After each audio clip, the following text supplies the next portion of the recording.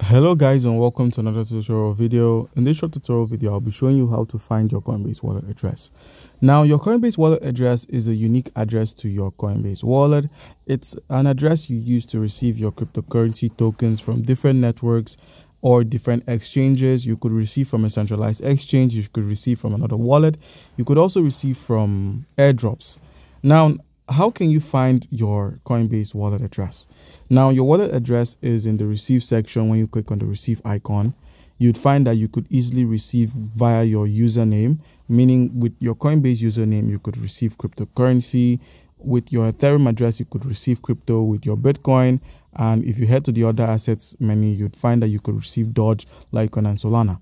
So to receive these tokens, all you need to do is either scan the QR code by clicking on the QR code icon. And once it's opened up, you'd be met with the option to scan it. And once you've scanned the address, you could receive your tokens with your QR code.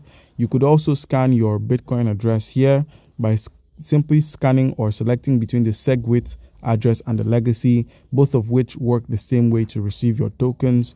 You could also click on share address to simply share your address either as a document or a picture.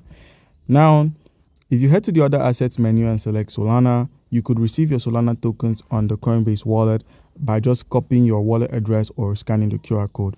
It works the same for Dogecoin, it works the same for Litecoin.